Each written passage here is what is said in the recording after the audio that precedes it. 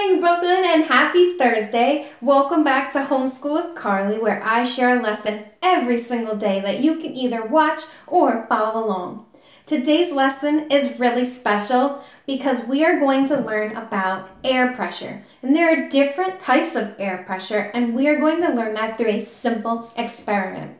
So for this experiment, all you need is two supplies. You need a straw. I'm going to use this glass straw because it's clear and it will help you to see the liquid that's going to be inside.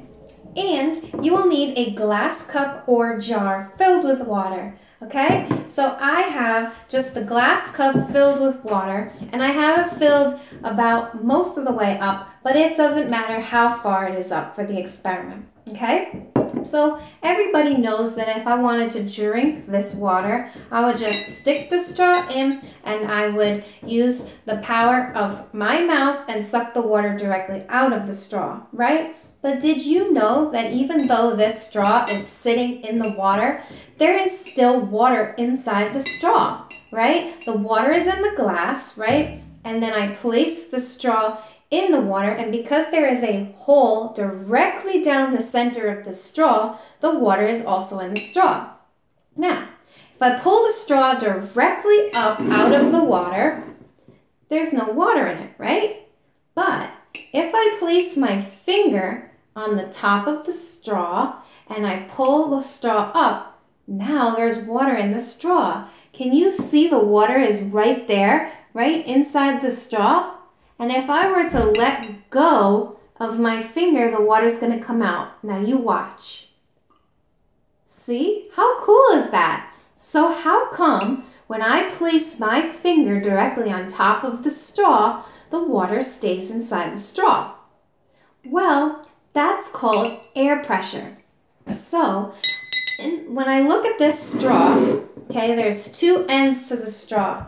There's this side, which was in the water, and then there's this side, which was above the water.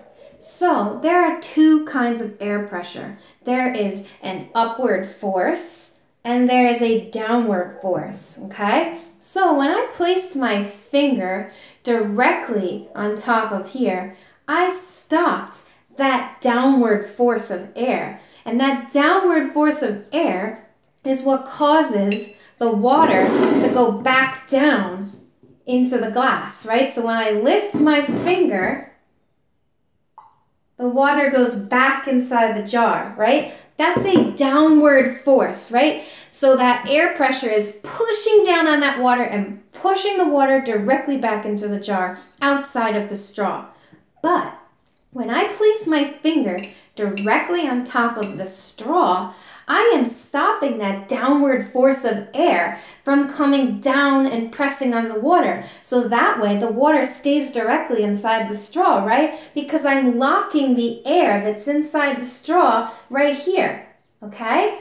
So this finger is stopping the air, and there is air in here, right? But it's stopping any other air pressure from pushing downwards. Now, there is another type of air pressure, which is an upward force that's coming from down here at the bottom. So when I push my finger directly on here, well, there is an air pressure that's forcing upwards and keeping the water inside the straw, right? So what that means is that the air pressure that's pushing up is a lot stronger than the pressure that's pushing down, right? So when I stopped that downward pressure, that downward air pressure from pushing the water out of the straw, the water stayed inside the straw, right?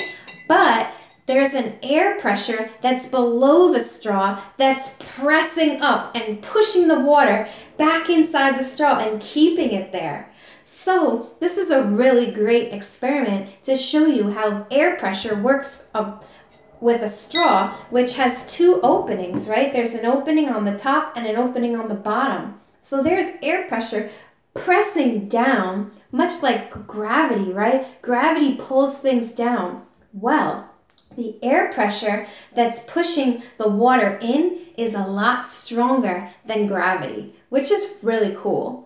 So this experiment explains exactly why the water is able to stay inside the straw. And that is called an upward air pressure that's pushing the water directly back into the straw. And when I place my finger on top of the straw, it keeps any other air pressure that's trying to push the water out of the straw from happening. This is a really great experiment that you can do anywhere, even at your local diner. So I hope that you enjoyed this experiment, and I hope that this helped to explain why this happens. And I will see you on Exercise Friday. Bye!